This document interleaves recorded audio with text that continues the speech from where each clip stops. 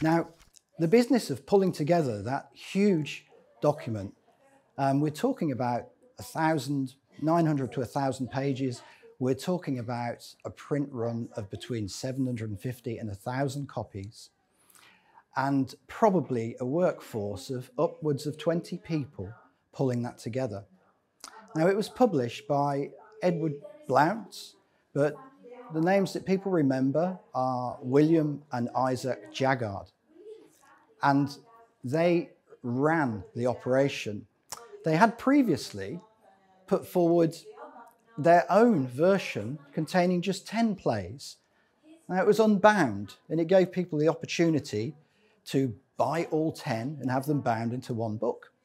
And this was quarto format. That's half the size of folio format. And it was a stroke of genius when Heminges and Condell actually employed Jaggard and his company to edit, compile, and print the first folio. It took a possible line of competition out of this situation. So most of the folios were sold unbound, we understand, and bound they cost £1 each. And this is why you'll find a variety of finishes. So the bindings, usually leather, usually very high quality, were down to the personal choice of the purchaser.